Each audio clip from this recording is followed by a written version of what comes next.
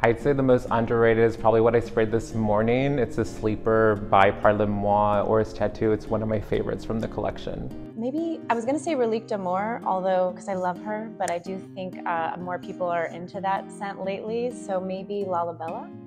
I think Tonka Bodycon from Pierre Guillaume is really underrated. I think for people who like Angel Share but want something that's a little more all seasons appropriate, it's really perfect. I'm really loving Chris Collins' African Rooibos. I don't know if I would call it underrated because it packs a punch, but I do think it's fantastic.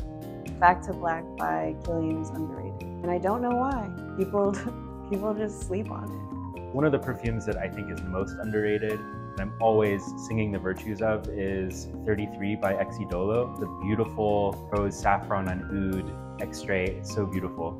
I kind of think Le Vert by Killian is underrated, but I also think that anything with like a licorice, anise, fennel kind of note is pretty underrated.